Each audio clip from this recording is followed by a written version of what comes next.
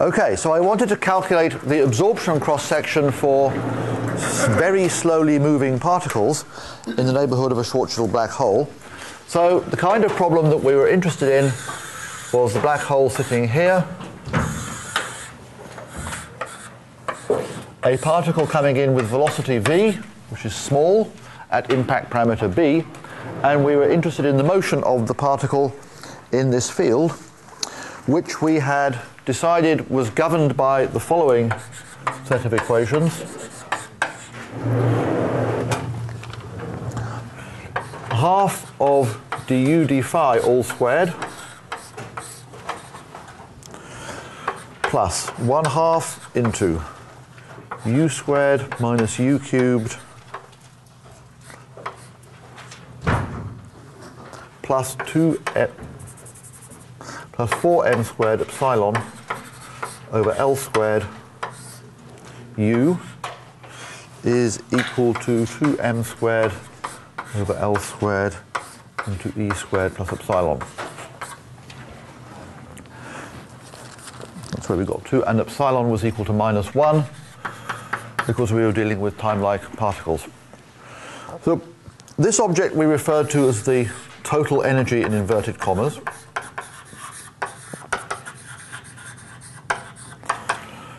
And this thing we referred to as the potential energy. Again, in inverted commas. And we drew pictures of the potential energy and qualitatively saw that there had to be three cases. When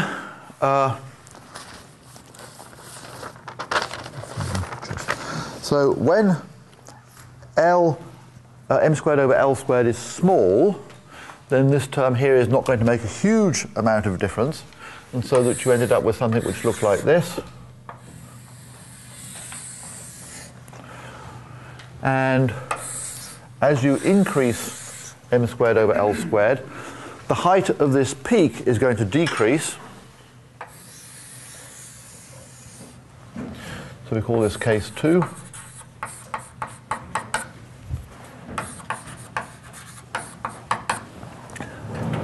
And then lastly, if you increase it further, the peak just simply disappears and you end up with a picture that looks like that. So to proceed further with our task, what we have to do is to look and see what the total energy is going to be for non-relativistic motion. Well, if we go back to our definition of E, remember, the constant of integration we're interested in was r dot minus v of r times t dot. So as r goes to infinity, corresponding to being out here in this picture, this expression goes to, roughly speaking, r dot minus t dot plus r dot. So this is, roughly speaking, t dot. So out at infinity, you know exactly what that is. E is equal to 1 over the gamma factor, because out near infinity you just simply get flat space. The rules of special relativity will hold. And if you expand this out for small values of the velocity,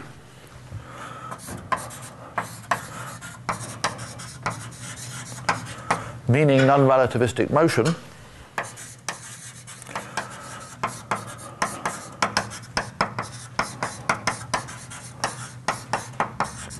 you will discover that this is, roughly speaking, 1 plus a half v squared plus lots of other stuff.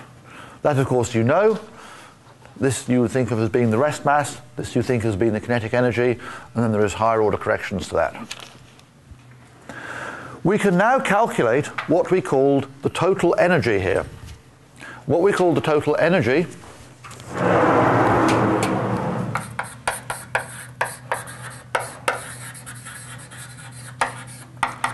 is equal to 2m squared over L squared into E squared plus epsilon. Well, E squared in this approximation is roughly 1 plus V squared plus higher order stuff, which we don't care about, minus 1. So this is equal to 2m squared V squared over L squared plus higher order stuff that we don't care about. And so if V goes to 0 as L is fixed,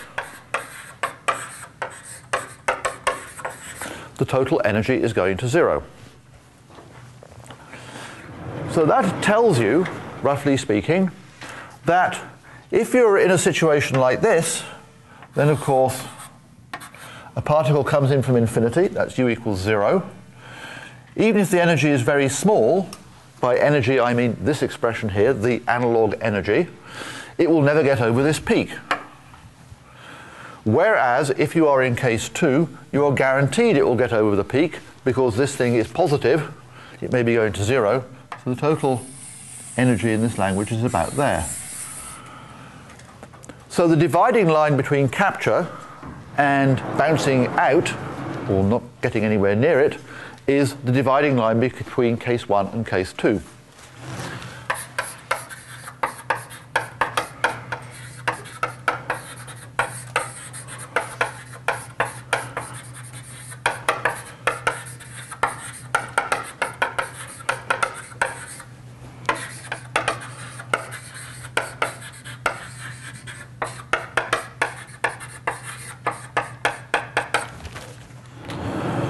Again, that's easy to calculate where that's going to be.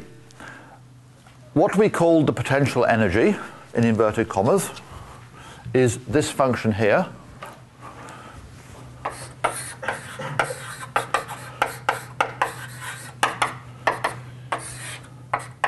That's equal to a half into u squared minus u cubed plus 4m squared u over L squared, and that's a minus sign, because epsilon is equal to minus 1. The dividing line between case 1 and case 2 obviously is when this place, u max, we can call this u max, the height of this hump ends up at being 0. So the dividing line between case 1 and case 2 will occur for u max equals 0 and u prime equals 0. So that's easy to do. You don't have to solve any cubics to do this calculation. Let's take this thing and look at its zeros. So there will zeros at u squared minus u plus 4m squared over L squared equals 0. I have taken out the obvious 0 at u equals 0. That's dull. U prime, on the other hand, being put equal to 0, I just have to differentiate this thing. If I differentiate it, I will end up with a 3u squared from that term. From here, I will end up with a 2u, and I'll change the overall sign. And from differentiating this thing, I'll end up with plus 4m squared over L squared. Unsurprisingly, therefore, you are able to calculate the value of u by subtracting the 2. You will find u is equal to a half.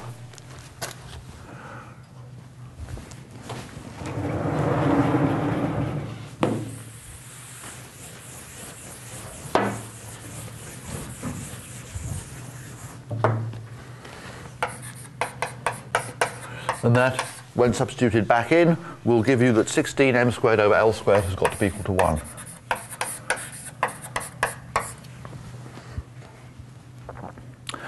Now we need to know the value of L. L, recall, was r squared phi dot.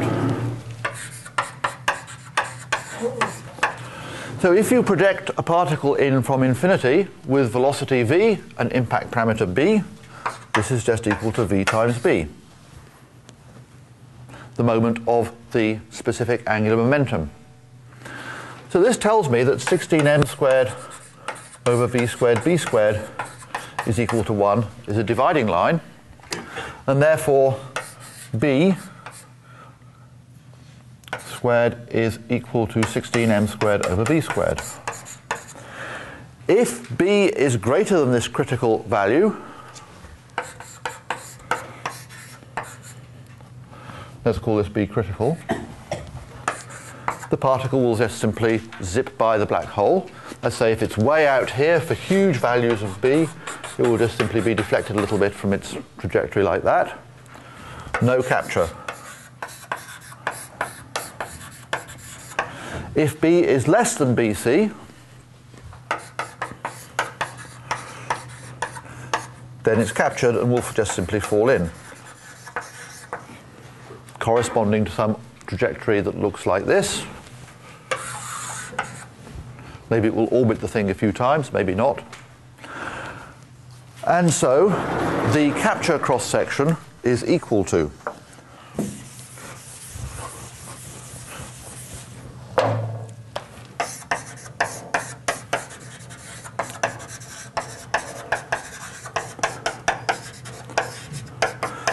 it's pi times bc squared, or alternatively 16 pi m squared over v squared. So that's the capture cross-section for the Schwarzschild black hole for slowly moving particles. You might be alarmed by this result, because you will say, as v goes to 0, this diverges.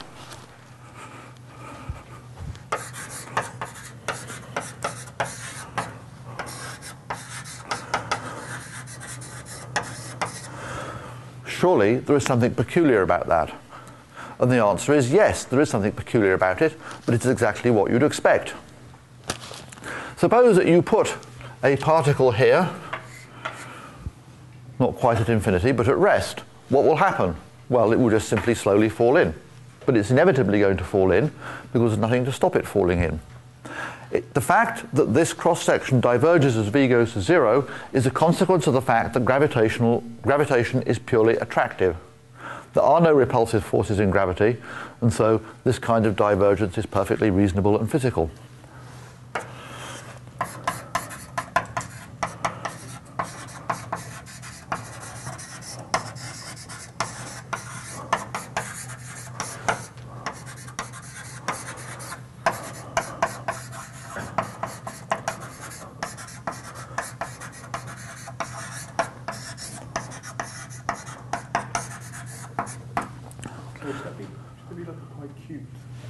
Pi cubed. Oh yeah, it's m. This should be an m. That's what's wrong.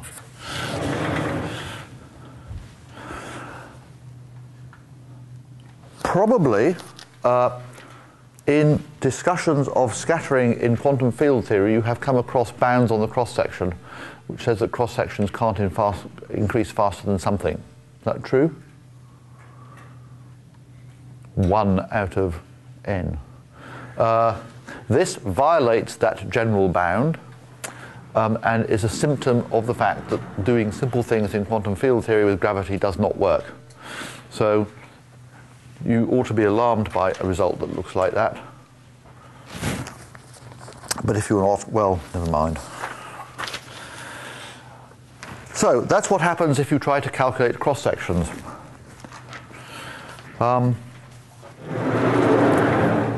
Something else that you might want to do is to ask what happens to particles that actually fall into the black hole. What kind of things do you actually see when that happens? So we want to go back to our original discussion of the geodesic equation. So we were contemplating a situation in the Penrose diagram that looks like this, and we were asking what happens to particles which move in this kind of direction.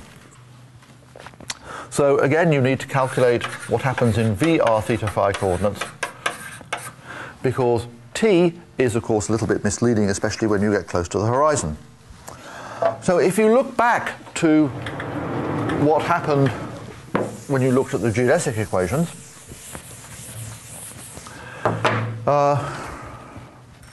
let's see. Let's do this radially, so I'll just contemplate radial motion.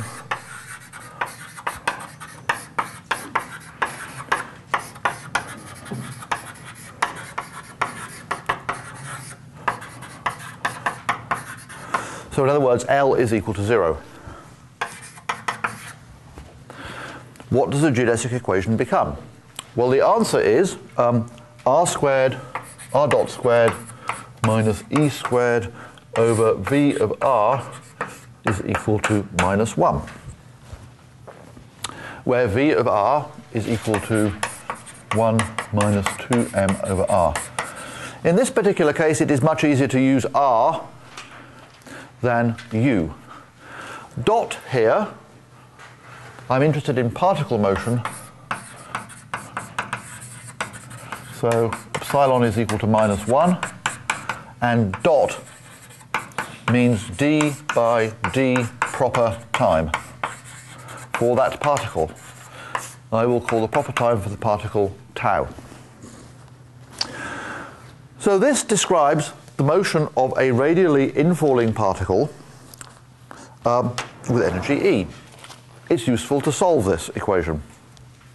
The easy way to do this is to write that r dot squared, that r dot is equal to e squared minus v to the 1/2.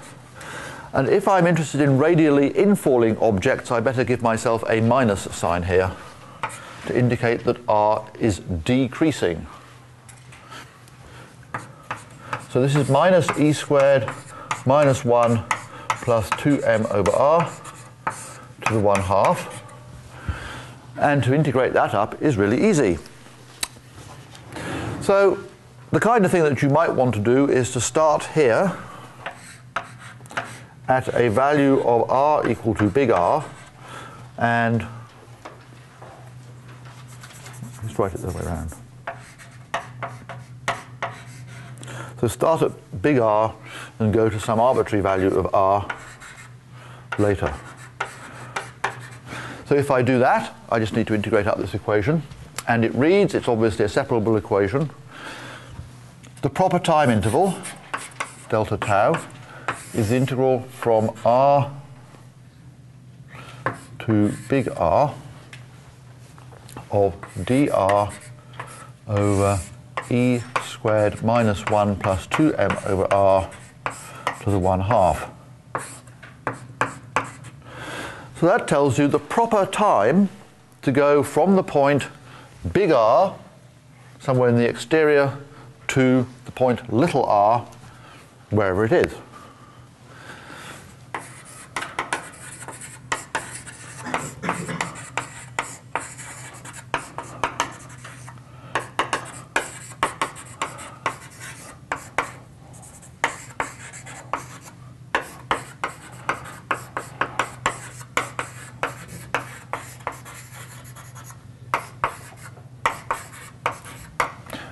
I suppose we could put primes on this so that we don't become confused about what we mean by r. So that tells me all I really need to know about what happens to a particle that's falling into the black hole.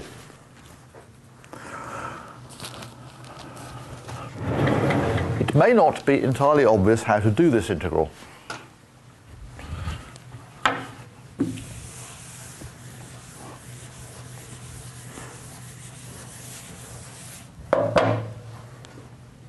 I'm tempted to ask for suggestions.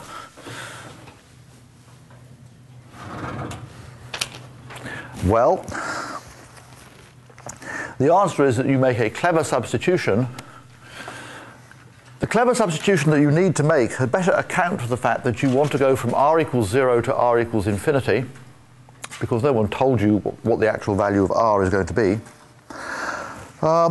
And you better make sure that nothing weird happens at r equals 2m, which is where something is peculiar to happen. So I think that the easiest thing to do is to turn this thing into something nice using a hyperbolic substitution. You want to make e squared minus 1 come out of this thing. E, of course, is just a constant of integration related to the energy of the particle. In other words, its velocity at the point big R.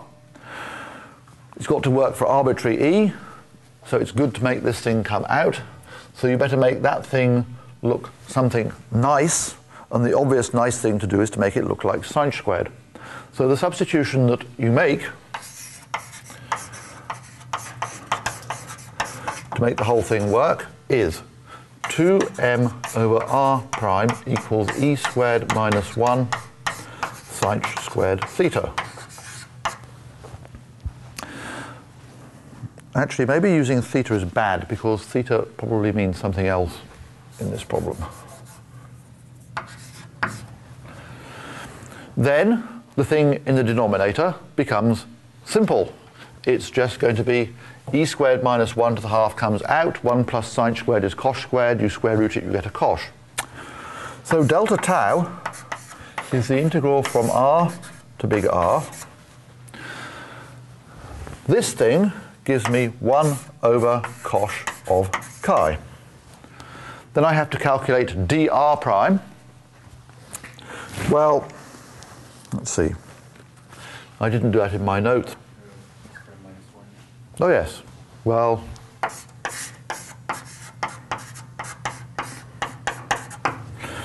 the easy thing to do is to invert this thing. R prime is equal to 2m over e squared minus 1 over sine squared chi. So dr prime is the same mess. I get a minus 2 from differentiating this, divide by sine cubed, and multiply by cos, and give myself a d chi. So the total result is minus 4m over e squared. I don't care about the signs. E squared minus 1 cos over sine cubed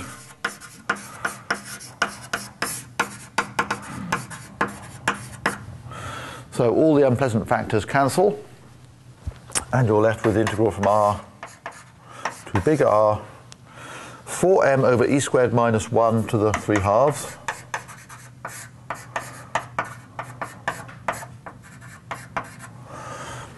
the cos is that cos cancels that cos, and you're left with d chi over sine cubed chi.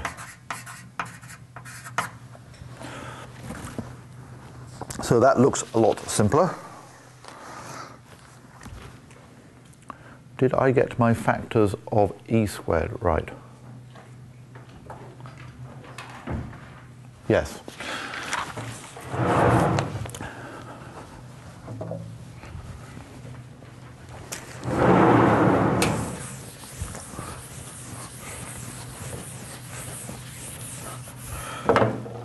Hopefully you can do that integral and you will get 4m over e squared minus 1 to the 3 halves,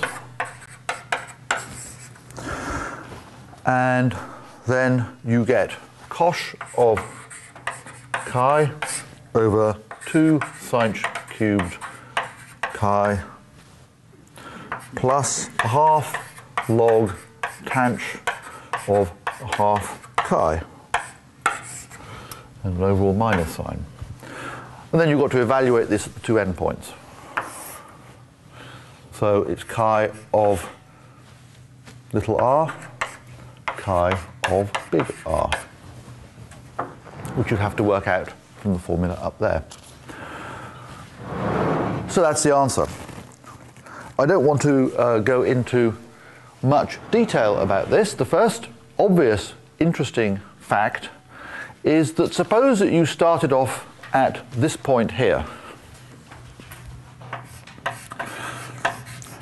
and you sit on this particle and you fall into the black hole. What will happen to your proper time? Well, will anything peculiar happen when r is equal to 2m? And the answer is no. There are several ways in which you can see that.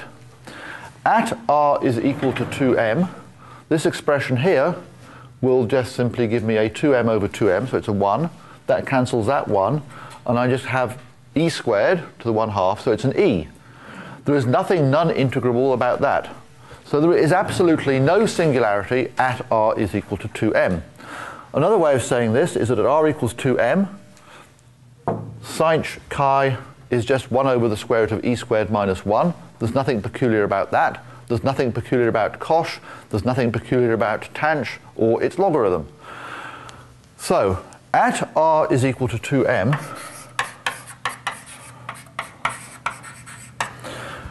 proper time interval between starting to fall in and getting to the horizon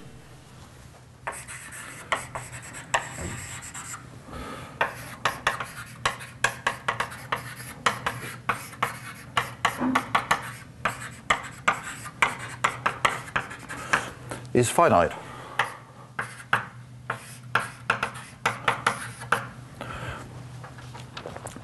And perfectly smooth.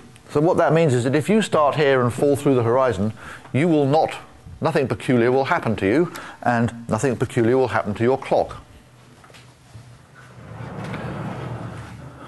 You will just simply keep falling, and you will fall to r equals 0. Does anything peculiar happen at r equals 0?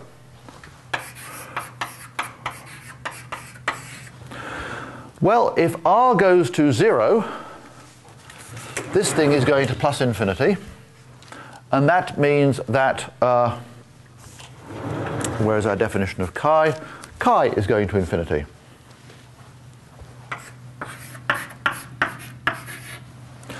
Let's look at this integral. If chi goes to infinity, this thing looks here roughly like e to the minus 2 chi, so there's nothing peculiar about that. This thing here, chi is going to infinity, tangent is going to 1, so the logarithm is going to 0. So again, the proper time interval remains finite.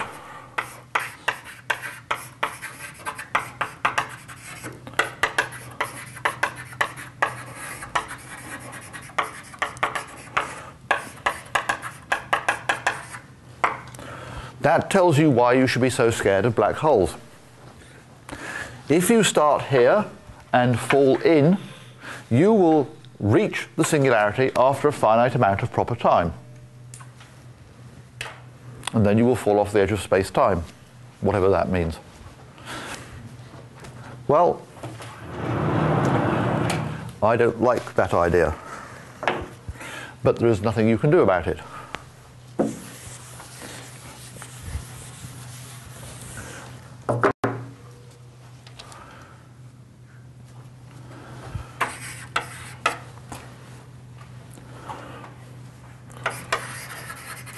I think all you can say is that there is a crisis for an infalling test particle.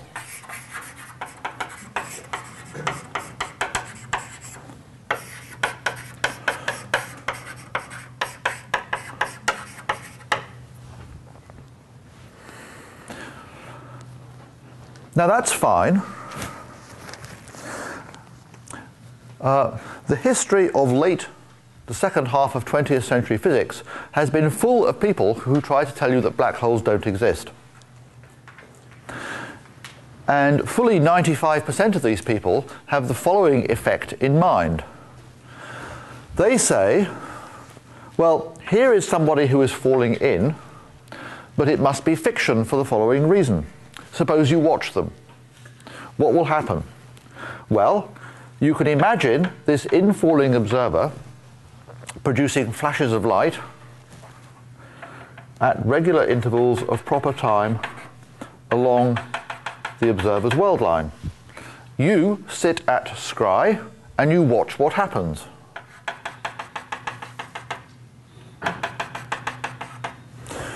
What happens is that these flashes of light will move along outgoing null geodesics from the world line of this particle out to infinity.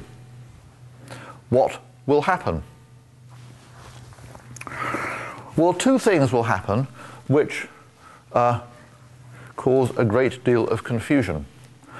The first is, and it occurs to me that perhaps Dr. Stewart didn't do this. Did you do the gravitational redshift?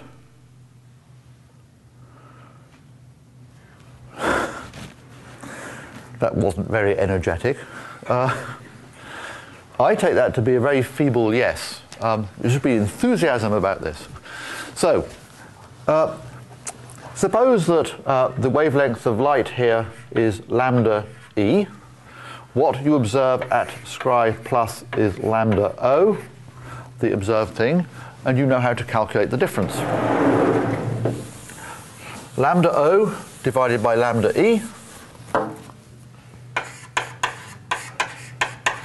is equal to G00 at the place at which you emit it, divided by G00, the place at which you observe it,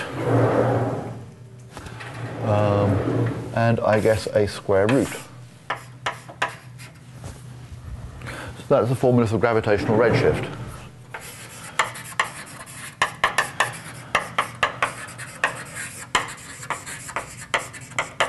That works in static spacetimes, of which the Schwarzschild solution is a great example.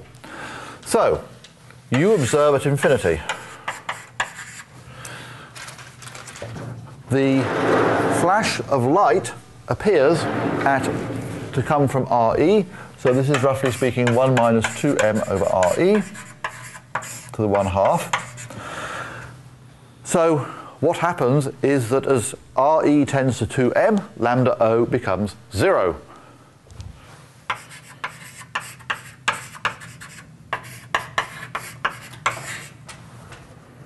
That is to say that the horizon, r equals 2m, represents a surface of infinite redshift.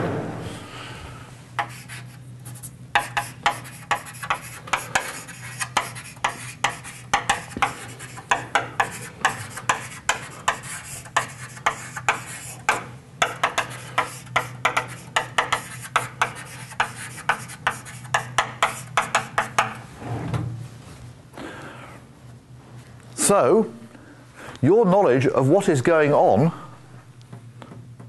for anything which is moving with this particle is rather severely limited by the fact that there is a huge redshift. So, less and less energy can be detected at infinity. In actual fact, the situation is worse than that, and you could even guess that it's worse than that from the following simple argument. If there is infinite time dilation between here and here, it must be that the wavelength is being stretched out. Well, that's kind of obvious, but that means that all time intervals are stretched out. And in particular, the time interval between here and here is becoming greater and greater and greater, even if the proper time between here and here is fixed. That, after all, is all the gravitational redshift is about. You look at a wave train representing some light. It has some proper time interval between its maxima. That's what happens if you are co-moving with this thing. By the time you observe it up here, it has become infinitely stretched out.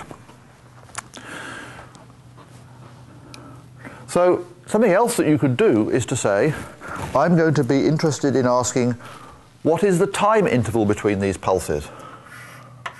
So I could say, I would like this time interval to be fixed in terms of the proper time on this observer's world line.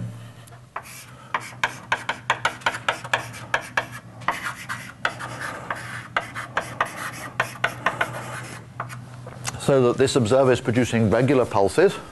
What do you see out here? That is to say, what is the time interval up here between the pulses as you observe it? Let's call that, well, that's the same thing as, of course, just the coordinate time, because r is going to infinity, v is going to 1, and therefore the proper time and the coordinate time will coincide. Yes? Fraction inverse of the gravitational redshift. Sorry? Isn't the fraction, shouldn't lambda 0 be infinite? Lambda no, far from it. Redshift makes things red. You're absolutely right. Thank you. Frequency is going to 0. Thank you.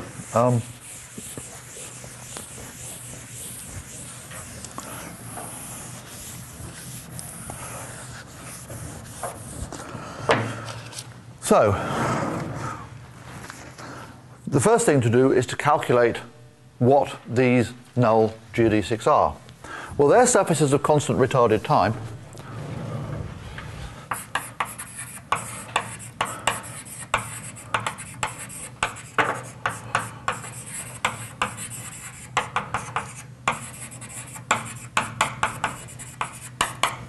That is to say that t minus r minus 2m times the logarithm of r minus 2m is equal to a constant. So the change in t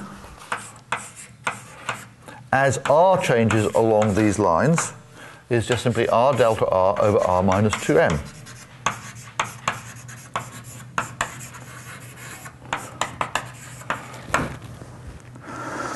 Now, what about these ingoing lines here? So that equation tells you about these things here. What about the ingoing things? What happens along this line? Well, delta r along the ingoing lines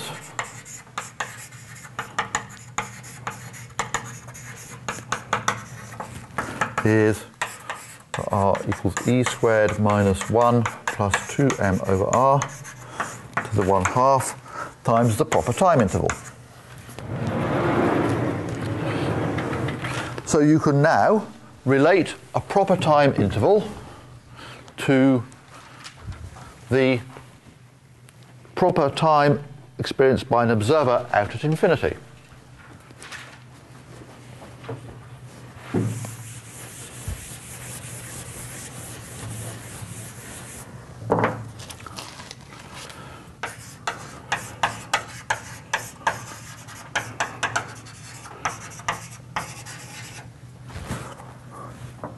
Let's say between pulses.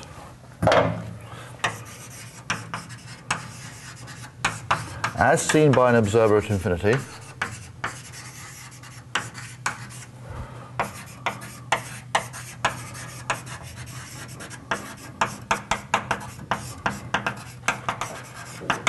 given an interval delta tau along the world line of the infalling thing,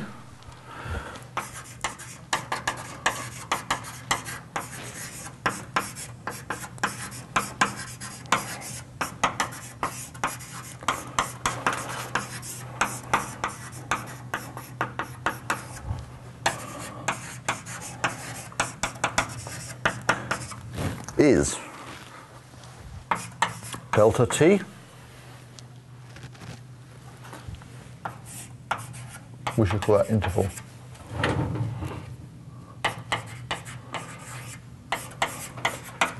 is equal to e squared minus 1 plus 2m over r to the 1/2 times r divided by r minus 2m times delta tau. So, in other words, as r goes to 2m, the interval between pulses that you see at infinity tends to zero. Tends to infinity.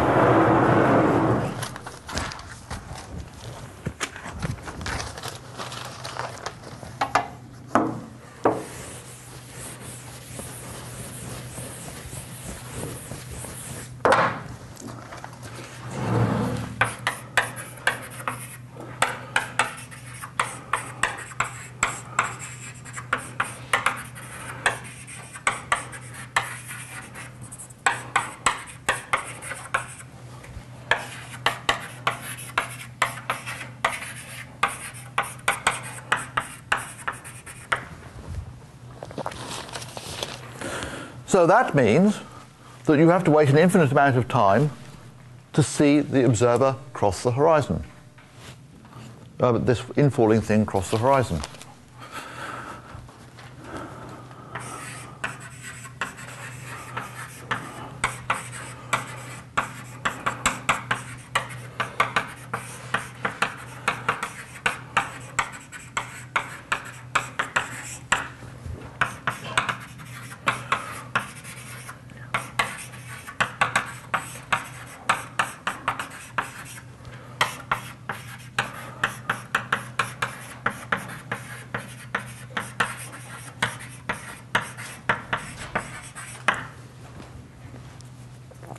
So, if you were intent on black hole watching, you would never see this thing fall in.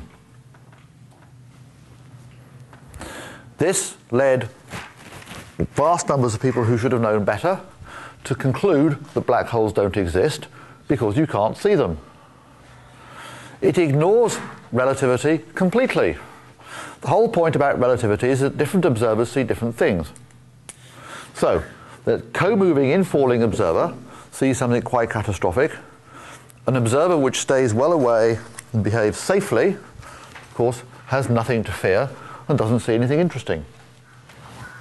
That's just the way it works. It does not mean that black holes do not exist.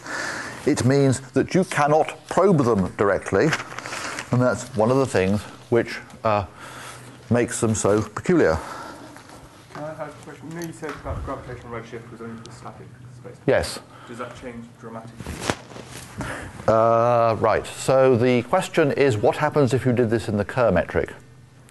Because it's not static. Or an expanding universe. Okay, so an expanding universe where you don't have rotating black holes, it won't make any difference except there's no infinity. You have to make do with a long, long way away from the black hole. Then it's the same.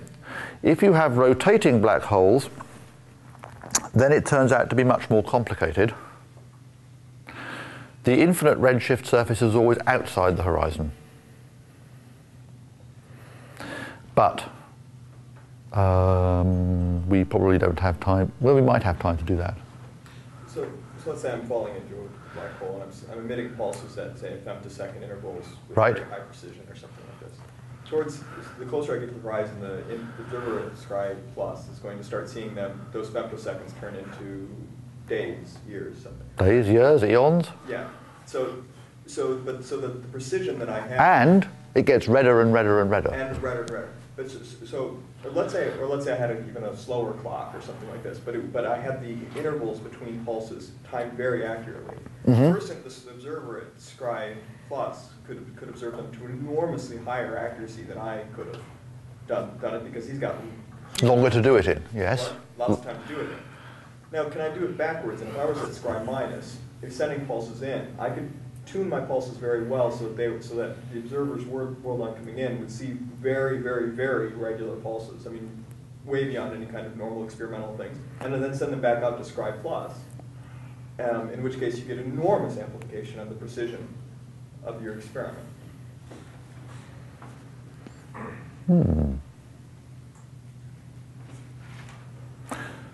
That would be completely true classically. I'm not sure that works when you think about individual photons. Yeah, I know. I think this is starting to tie in. You were on all sorts of problems with uncertainty relations pretty fast. Mm-hmm.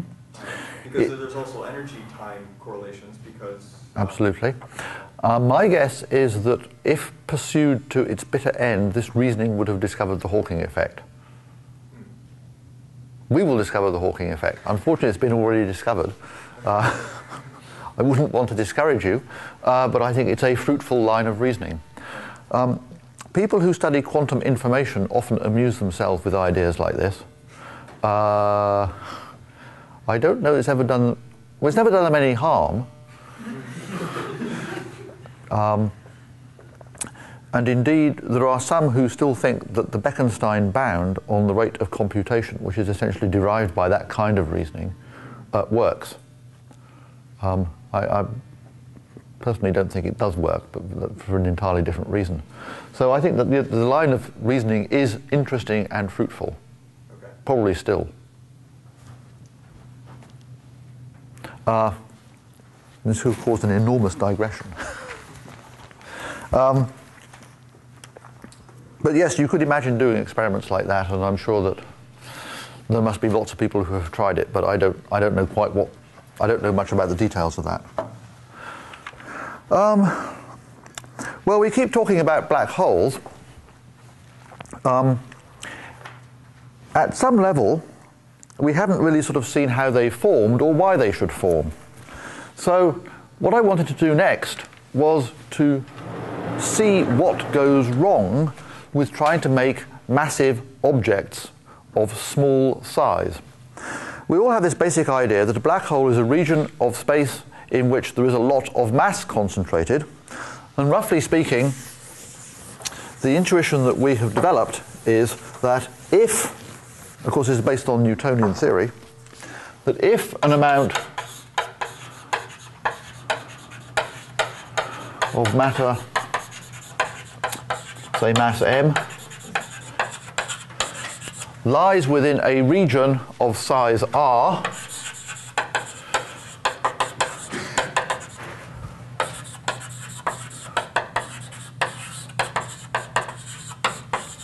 and r is less than 2m, then you will have a black hole.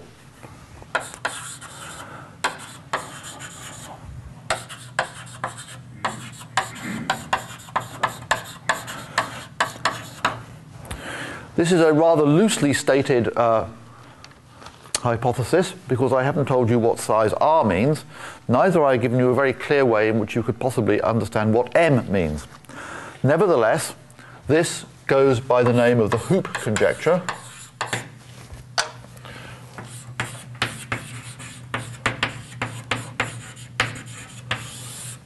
Hoop is a thing, not a person. And a proof of this is due, at least a version of this, is due to Yau in roughly 1990.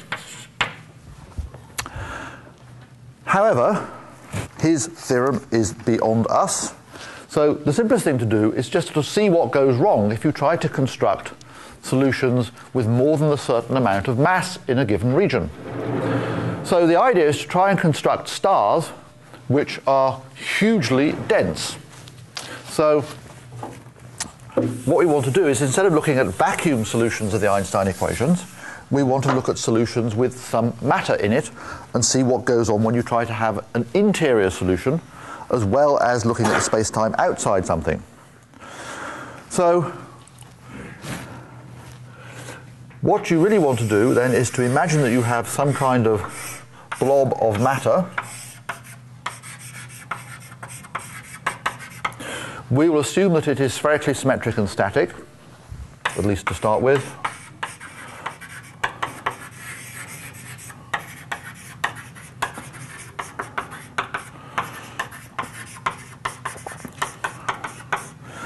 Outside the matter, we of course know what happens. The metric must be given by the Schwarzschild metric.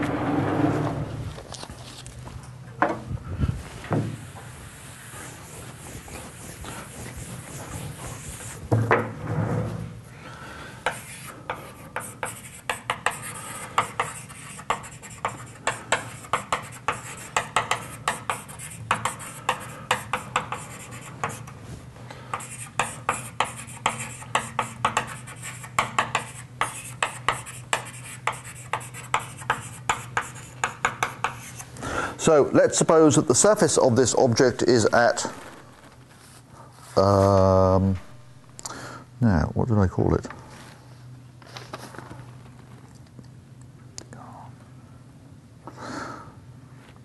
Yes, big R.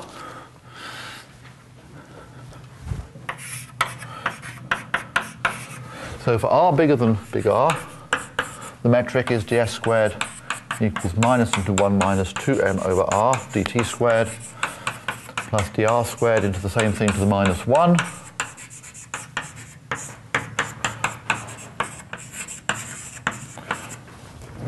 For r less than r, the metric must still be static, and an easy way to write it is minus e to the 2 phi, which is going to be a function of r times dt squared, plus dr squared over 1 minus 2, and I'm going to write this as m of r divided by r, plus r squared, the omega 2 squared. And you would like the things to match up properly at r equals 2m. Sorry, at r equals big R.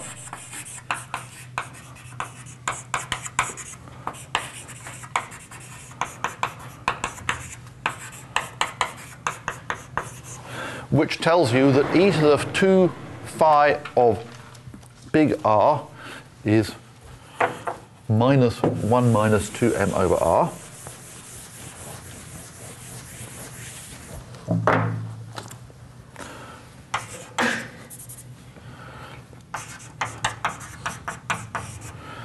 Phi of r is equal to 1/2 times the logarithm of 1 minus 2m divided by big R. And you would like the GRR component to match up, so m of big R is equal to m. And now what you have to do is to solve the Einstein's equations. So you need to have some energy momentum tensor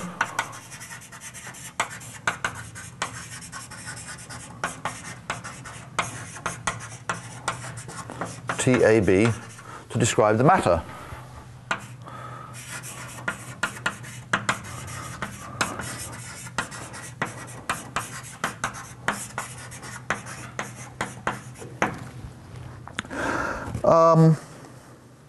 Well, typically what you do is you just say that the typical kind of energy momentum tensor of matter is the following object.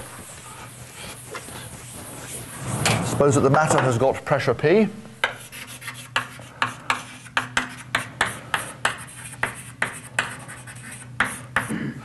Energy density rho.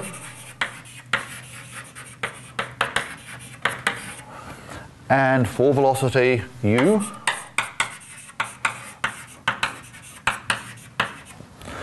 Then the energy momentum tensor is going to be equal to P plus rho UA UB plus P times GAB. And since U is a 4 velocity, we will assume that UA is equal to minus 1. In other words, the thing is properly normalized as if they were time-like particles. I hope that you have all seen this expression before. Okay, we should probably stop there for today.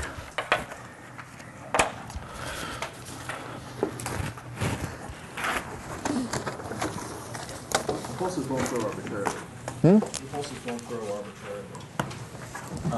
Because if you're emitting pulses at a regular interval, say 1 second, something like this, eventually you can only emit maybe some X number of pulses before you enter the horizon. And so the number that you'll emit to infinity is fixed, right? The conservation of number of pulses.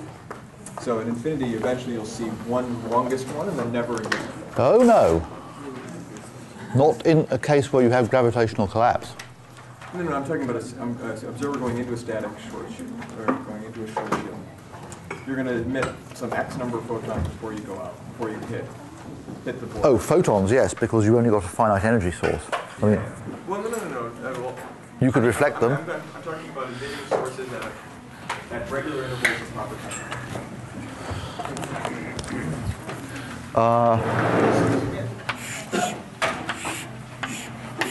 So you're talking about an observer that does that? Yep. And along regular intervals of that line, it's emitting pulses. But you can absorb. You can do that. Of course, there could be an infinite number of these things, because there's an infinite amount of time between there and there. What I mean is that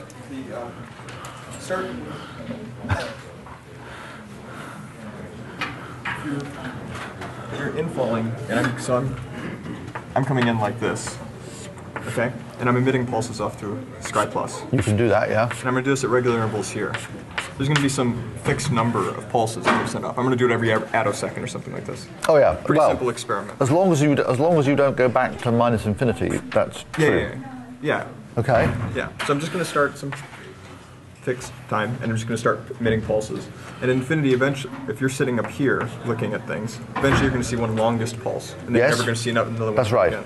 That's right. Yeah. And the number that you're going to see and how big the longest pulse is going to be very sensitively timed to where you are relative to the horizon. That's also true. Yeah. And so if you have like femtosecond pulses or attosecond pulses, you'll get a better precision up here. But if you have like 1 minute pulses or something like this, you'll have much worse precision. That's absolutely true. Okay. Anyway. I always thought this information theory black hole stuff was very interesting. Well, it led to a lot of interesting things. There were some good talks at TASI this year. About that. Yeah. I can believe that. You go and talk to people in the quantum information group. So Jonathan Oppenheim has studied that kind of thing. I'm not quite sure what his results were. I think they might be time dependent.